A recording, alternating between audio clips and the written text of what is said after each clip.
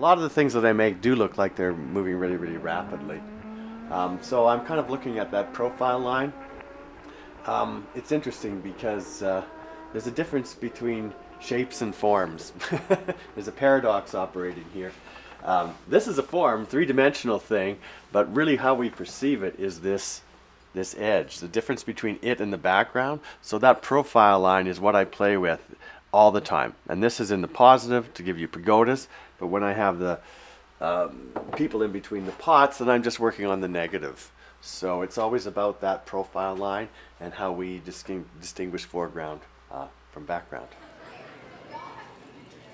Always interested in optical illusions. I remember I used to collect them. I had books, I had lenticular photographs.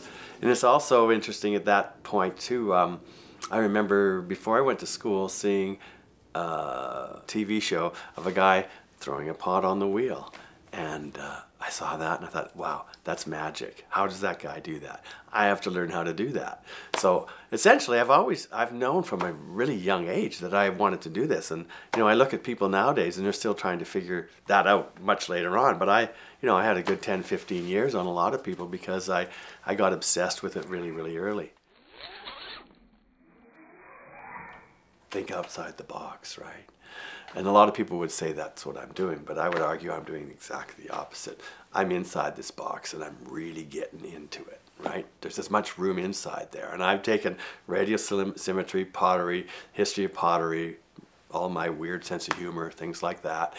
And I'm investigating things full force with inner space as much as people might want to like jump outside that and do things, which is completely valid, but there's as much to deal with in there, and you can really get into things and you can refine things and you can find little gaps that you can find really interesting stuff to do in. So that's kind of where I am.